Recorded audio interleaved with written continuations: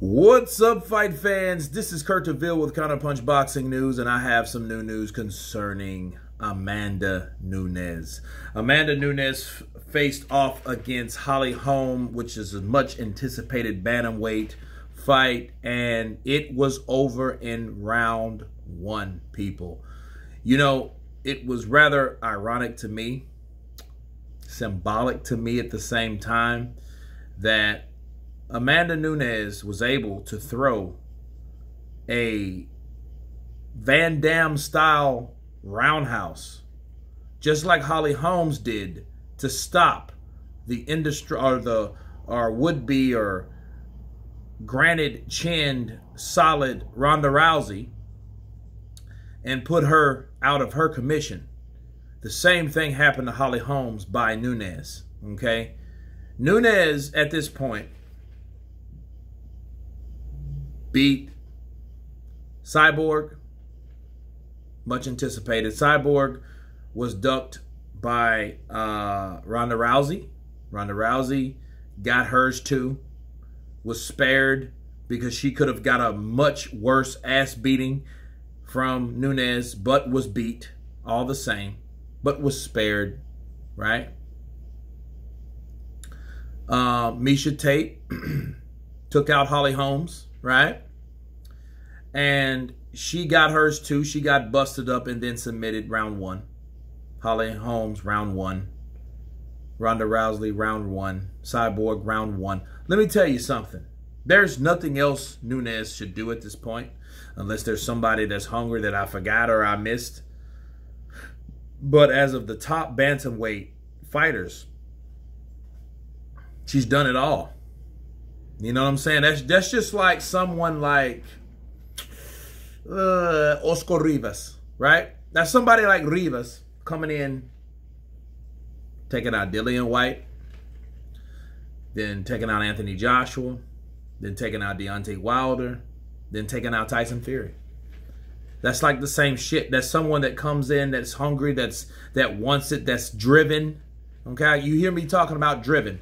Driven is a powerful word. Okay, it's a very, very, very powerful word.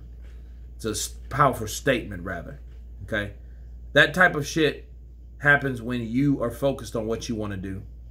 You know, and Nunes has done it. She's done what people thought she couldn't do, because when Cyborg was around, I've seen Cyborg go head up with Clarissa Shields in a very highly anticipated boxing match. Okay, this is a boxing channel. And the thing I love about combat overall is that you know certain things work for you. I don't know what the hell Holly Holmes was doing, honestly. I think she faked the right, which she didn't need to do. She should have just threw it and commit to it. But if you're going to commit to anything, you should cover your opposite side, and she did not do that. And she got roundhouse and paid a price for it, just like she did Ronda Rousey. So the lioness prevails once again. The chick is a force to definitely be reckoned with, you know, and she keeps proving people wrong.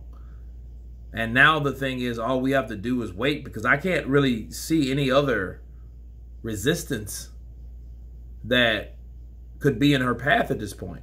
The only thing I can see is somebody that no one ever heard of, that's able to do certain things.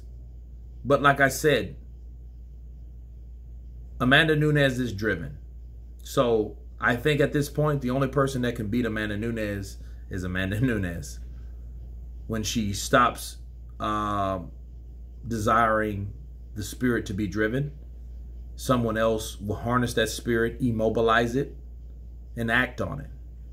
But until then, Amanda Nunes is the lioness, is the person to beat, is the creme de la creme in the bantamweight division, bar none. That's my counterpunch on that. You guys tell me what you think about Amanda Nunes. Of course, please subscribe. And you guys have been Counterpunch. Peace.